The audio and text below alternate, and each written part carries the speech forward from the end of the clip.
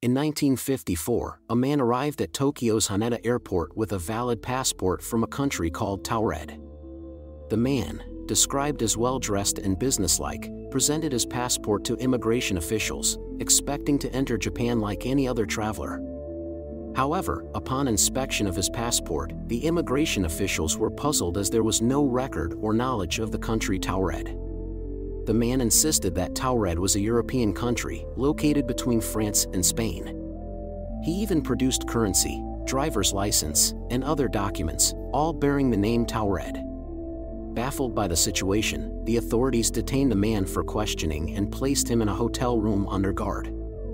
However, the following morning, the man disappeared from his hotel room, and all of his documents and belongings vanished with him. No trace of him was ever found. The case of the Taured man remains a mysterious and unexplained incident. Some believe it could be a case of parallel universes or a time traveler mistakenly arriving in a different dimension. Others speculate it might have been an elaborate hoax or a fabricated story. Despite various theories, the true identity of the Taured man and the mysteries surrounding his appearance at Haneda Airport in 1954 remain unsolved, leaving it as a captivating and enigmatic tale.